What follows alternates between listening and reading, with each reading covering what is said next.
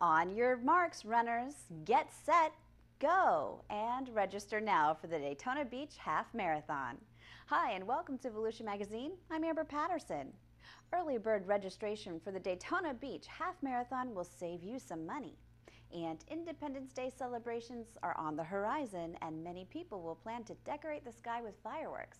So Volusia County Fire Safety has some safety firework tips for you to keep in mind. Volusia Here and Now reporter Kendra Lee tells us how you can give back to your community by becoming a volunteer. And Community Information Director Dave Byron will be joined in the studio by Beach Safety Ocean Rescue Director Mark Swanson. Those segments, news, and more coming right up on Volusia Magazine. Stay tuned.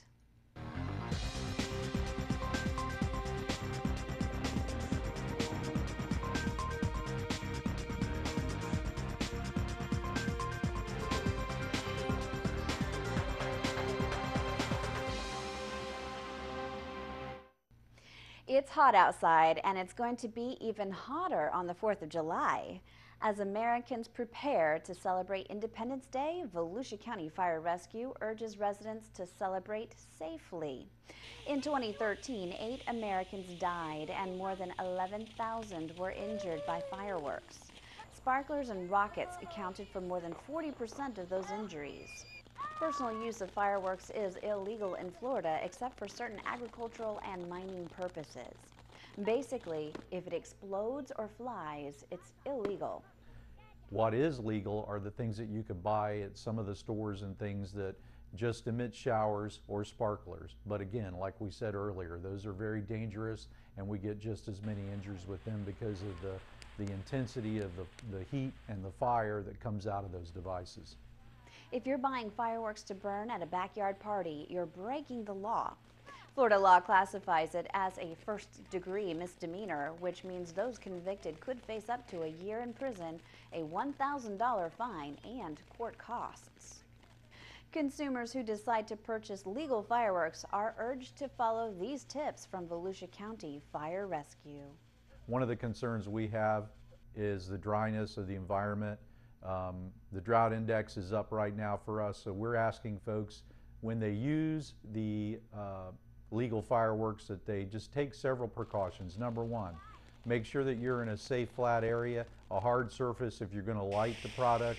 If it needs to be lit on the ground, make sure that you set it on the ground and you stay 30 feet away from it. Have one person that's designated as the igniter. They light it, keep the children back, and everybody enjoy it. Then whenever the firework is over, let's go ahead and put that in either a bucket of water, or let's douse it, make sure it's out completely, and then you can pick up all the debris afterwards. Personal fireworks are also banned on Volusia County beaches, where they can leave a mess and can frighten nesting sea turtles and cause birds to abandon their nests. For more information, log on to volusia.org and select Fire Safety. Area runners need to mark February 7th on their calendars. That's the date of the Daytona Beach Half Marathon, and early bird registration opens July 1st. Volusia County government and Daytona International Speedway have partnered to return the popular running event to Daytona Beach. Sponsored by Florida Hospital and Brown & Brown Insurance, the Daytona Beach Half Marathon features a breathtaking course that takes runners from the historic asphalt of Daytona International Speedway to International Speedway Boulevard, leading to a panoramic view of the Atlantic Ocean atop the International Speedway high-rise bridge to the sparkling white, hard-packed sands of Daytona Beach, and then back to the start-finish line inside the iconic motorsports facility. Early bird pricing for the half marathon is $75 from July 1st through November 30th. After that, registration is $85 until January 31st. From February 1st until race morning, late registration pricing will be $95. The Daytona Beach Half Marathon began in 2008, and County Manager Jim Deneen believes the event planned for 2016 will have a lasting and positive impact on tourism in the area. We believe this is going to do wonders for the community in terms of raising our profile. We also believe that over time, what people will see is this is a good place not only to infuse our economy in terms of the race, but I think people will see how wonderful it is here, and I think because of the weather, the beautiful environment we have here, we'll see a lot of these people translate into vacationers here in Volusia County. No place else will have this kind of, we'll call it hook, where you can, run around the world's most famous racetrack to the world's most famous beach and finish under the world's most famous finish line. No one else is going to have that kind of a venue, and where else can you run in that kind of comfort and warmth in February? We're going to be the race in the winter to come and run. For more information and to register for the Daytona Beach Half Marathon, you can visit DaytonaBeachHalf.com. Passenger traffic at Daytona Beach International Airport remained steady during May, staying almost even with last year. During the month, 60,356 passengers flew in or out of the county-operated airport when compared with 60,551 passengers last May. For the 12 months ending May 31st, passenger traffic at Daytona Beach International Airport increased 2%, from 620,572 passengers last year to 634,902 this year. Well, it's always hard to predict, but if you go back to 2009, our traffic has gone up 50% since 2009. We've had some down months, but if you run the numbers through a chart, you're going to see there's been a steady increase in traffic at Daytona Beach International Airport for the last 5 years or so. So we think overall that's going to continue. Earlier this year, JetBlue Airways announced new nonstop service between Daytona Beach and New York City beginning early next year. The new nonstop flight is planned to commence in early February and would provide daily Airbus A320 service between Daytona Beach and John F. K. International Airport. For more information about Daytona Beach International Airport, you can go online to flydaytonafirst.com. Giving back can make a big impact, especially when it comes to volunteering in your local community. Volusia Here and Now reporter Kendra Lee has more about getting involved in this week's Here and Now report.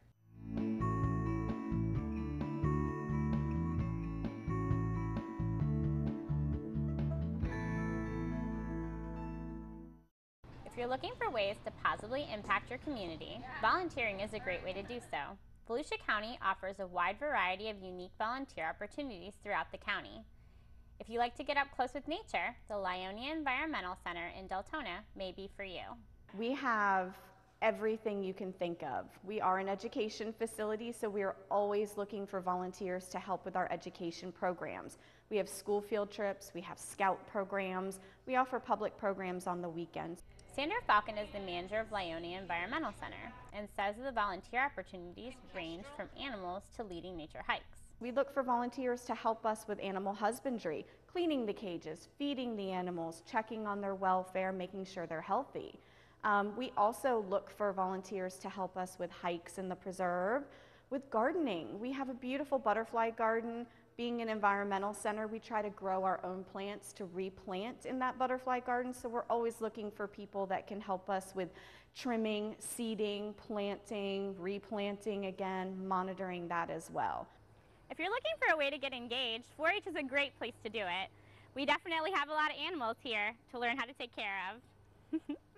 The Volusia County 4-H program is always looking for volunteers. Extension agent Laura Cash says agriculture is the heart of 4-H. There are a number of other volunteer opportunities. People in the community that would like to give back to our youth by teaching workshops on things that they're interested in, such as sewing or cooking. I welcome those people. It's all about life skills, and it's all about youth development and turning our kids into the citizens of the future and what we want them to be. That's what 4-H is about, and that's what our volunteers, we're all working together to accomplish that, and it really does take a community to raise a kid. Volunteer Valerie Hammond says by volunteering with 4-H, you get back more than you give. Get involved. There's nothing, it gives back daily, absolutely.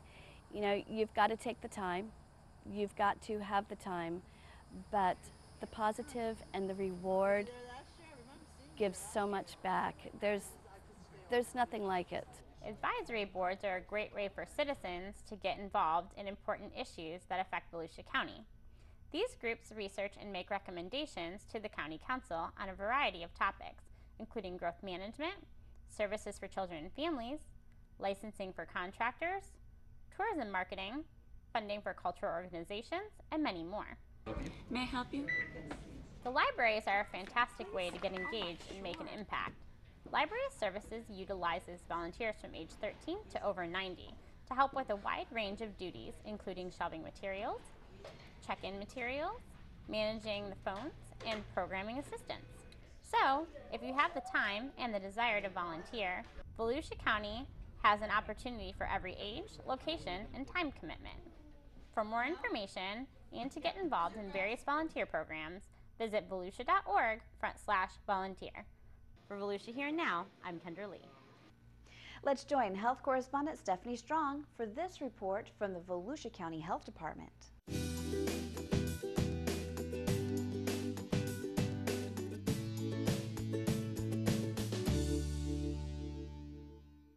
Florida is the place to be that hit the pool to stay cool. It's also important for parents to be aware of pool safety. Florida leads the country in toddler drownings. Drowning prevention advocates joined forces at the Port Orange Family YMCA to raise awareness to water safety. Always make sure you're with your children when you're swimming or when they're swimming. Make sure that there's always somebody there with them, obviously with an adult, but we always also teach the children, always swim with a friend. Never swim by yourself. Try to swim in groups. Make sure everyone knows, safe places, pools. We tell them to stay away from the retention ponds, the big fences going around the outside. They're there for a reason, not to go in there and go swimming. Florida leads the country in drowning deaths of children 1 to 4, and here in Volusia County we had 5 such drownings last year. Our goal is to have 0 children drown in Volusia County. Pool time can be a lot of fun, but it's important to remember some safety tips to prevent a summer day from turning into a tragedy. The Florida Department of Health has a campaign called Waterproof Florida, and it stresses 3 layers of protection.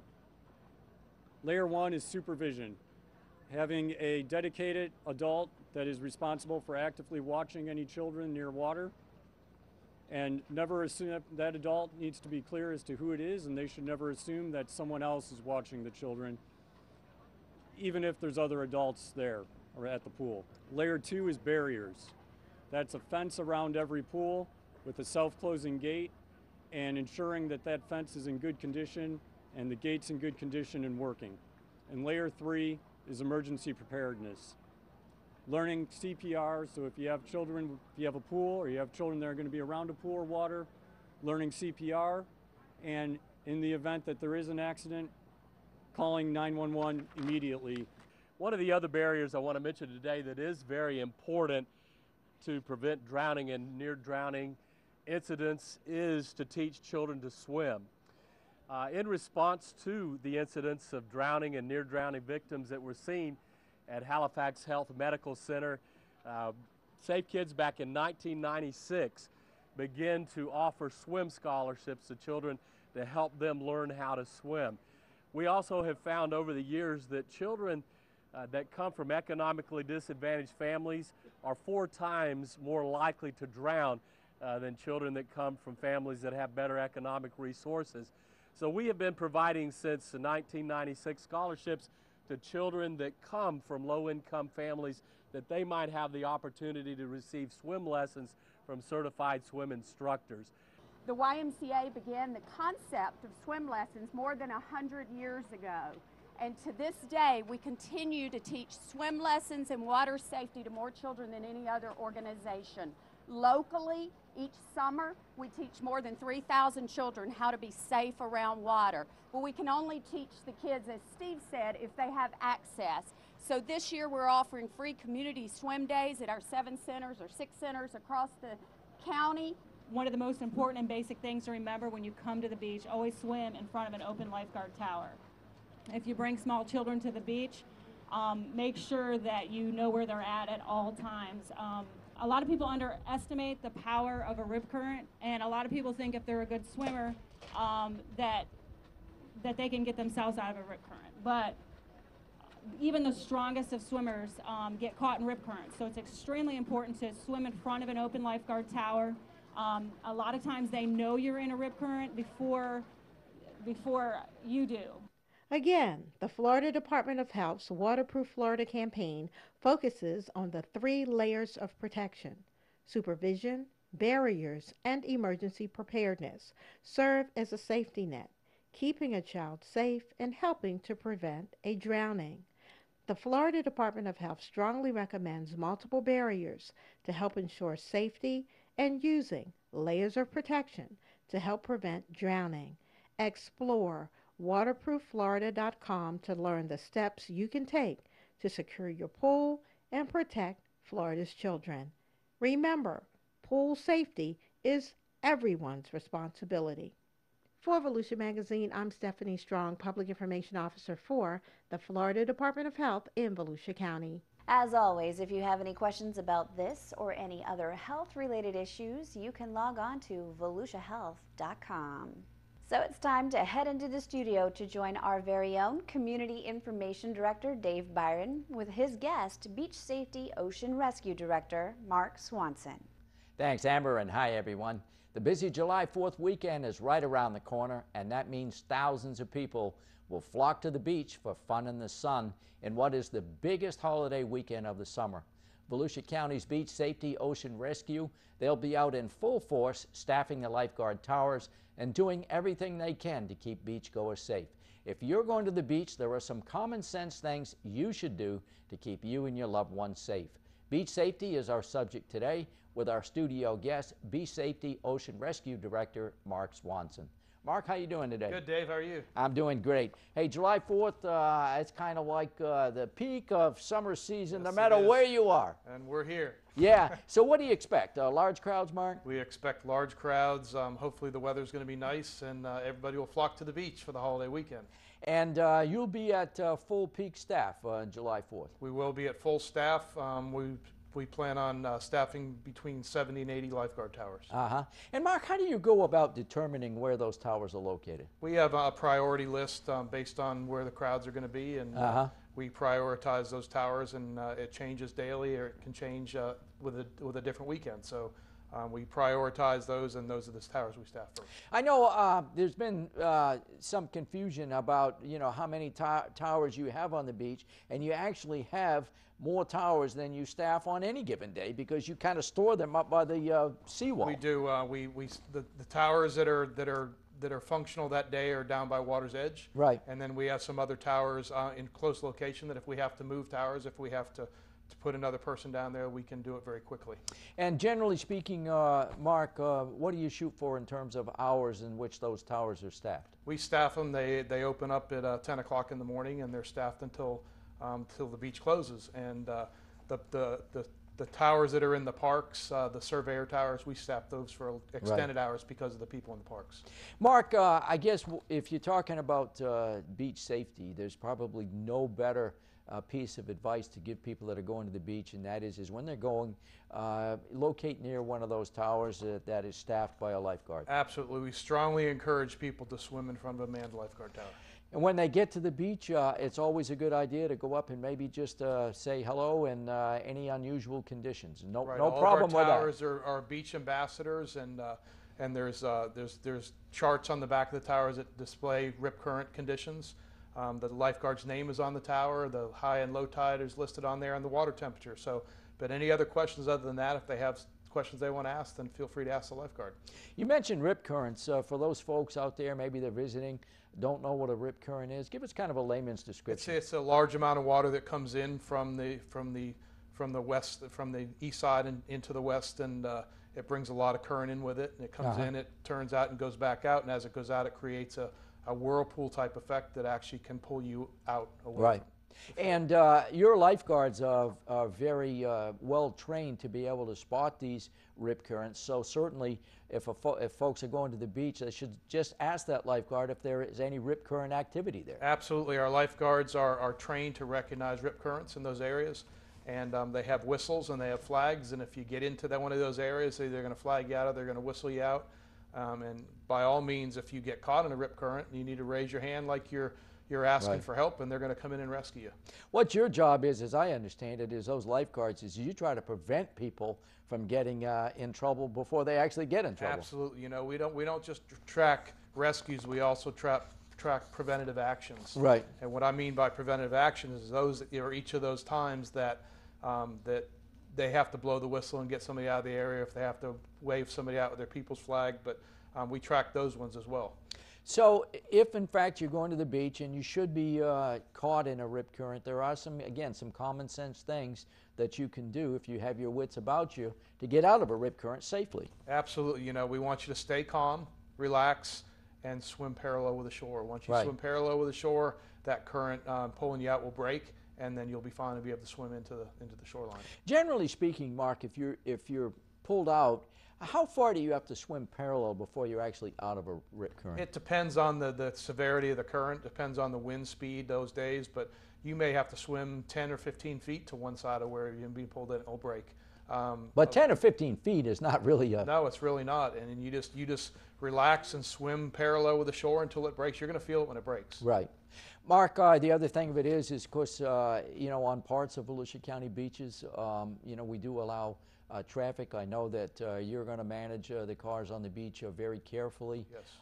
What pieces of advice do you have for people regarding... Well, you know, if you're concerned with bringing your children into the area where there's driving, then there's obviously alternative areas that you can go on the beach to go where there is no vehicles allowed. However, we have to set up a traffic lane every day in the areas that traffic is allowed. And you know, we take that very seriously. Right. And that traffic lane is not going to be set up, and we're not going to let cars on the beach until we can establish a safe traffic lane. That traffic lane has to be moved many times during the day as the tide changes. Right. So if there's ever a time that we can't create a traffic lane that is safe, we will not allow cars on the beach. And it's one-way traffic in each direction when you establish that traffic lane, correct? Correct. We do have some certain areas that like from ISB to behind the lifeguard station, it's one way. Right. So check with the toll guards. You know, when you Right. come down to the beach, they'll be able to give you a map. They'll give you some information of what areas are drivable and which ways are one ways and which way are two ways. And given the size of the crowds that you expect over the July 4th weekend, you're almost going to direct people into the nearest parking space so you can get as many vehicles on the beach as possible. We are. You know, parking's a premium on the holiday weekends, and we use what they call event-style parking, so people will come down and we'll actually direct them where they need to park. We're trying to cut down on the amount of cruising that takes place on the beach. We want people to come down and park their vehicles, be able to take their equipment out of there and have a good time down on the beach. And when you set up, you don't set up on the side of your vehicle, you have to set up in the front of your vehicle. On the front of the rear or the rear of Right. the vehicle. We don't want you to set up in between the vehicles, because that could, somebody could be driving down the beach and thinking that there's no car parked there, that's Right. an open parking space, and they can whip their car into there, and if you have your equipment set up, you risk the chance of getting run over. Right. Now let's remind everyone the speed limit on the beach is what, 5 miles an hour? Speed limit is 10 miles an 10 hour on miles the an beach, hour, and okay. it is strictly enforced. We have some speed signs down there that remind people what their speed is, and we also have laser radars, and we strictly enforce that speed on the beach. Windows down, lights on, right? Windows down, lights on, no texting while you're driving.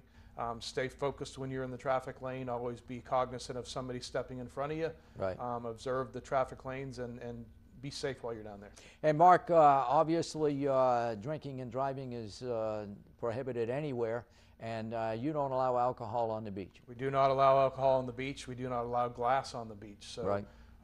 if you're caught with alcohol on the beach, there's actually an ordinance violation. You'll be issued a citation, and it's just unsafe. It's unsafe to drink before you're driving on the beach, and it's also unsafe to drink before you're going into the ocean. So Yeah.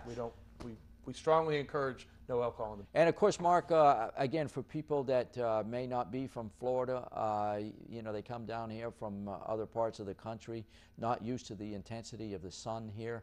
The sun can be pretty intense, and you can get a pretty bad burn. Absolutely. We strongly encourage people to use sunblock, a minimum of a 50 SPF, and apply it often. If you go in the ocean and swim, make sure when you come out of the ocean you reapply. If you're out there playing games or running around on the beach and you're sweating, Right. apply it again, you know, once you dry off from sweating.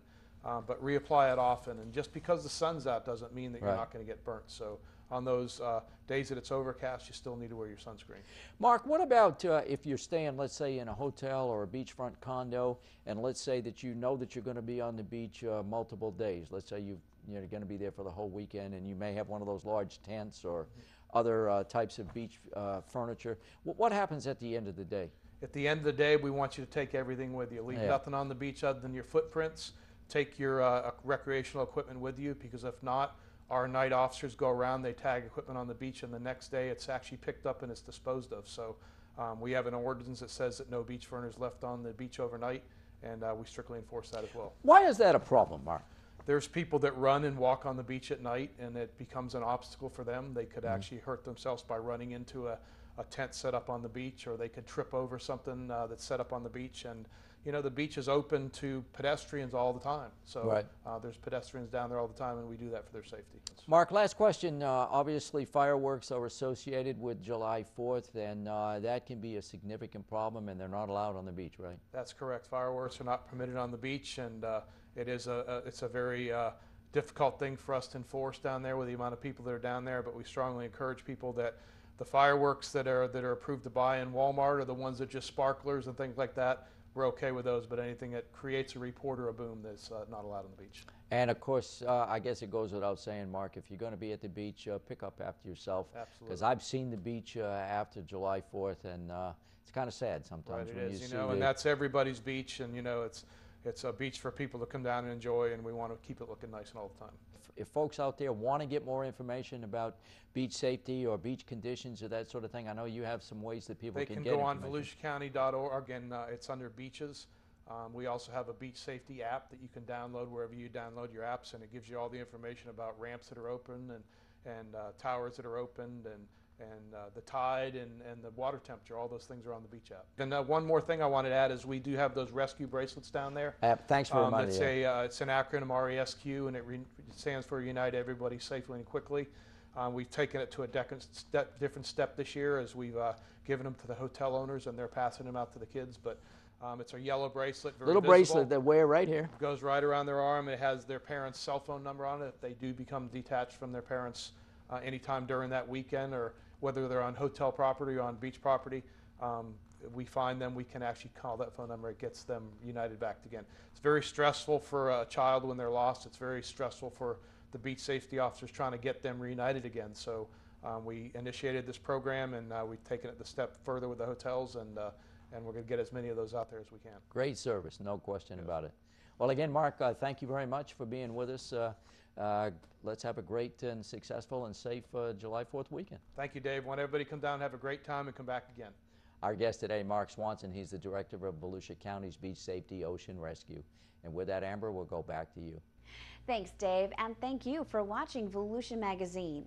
If you have any questions about the show, you can always feel free to give us a call at any of the numbers you see listed here, or you can log on to volusia.org and then click on the News tab at the top of the screen to find us.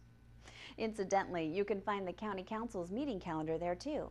In fact, you can use volusia.org to find out about meeting dates, workshops, topics of interest, activities, and how you can become involved. And we hope you won't forget to listen to Volusia Today. That's Volusia County Government's weekly public radio broadcast. Volusia Today airs every Tuesday, Wednesday, and Sunday mornings on the local radio stations you see on your screen. For Volusia Magazine, I'm Amber Patterson. Have a wonderful evening.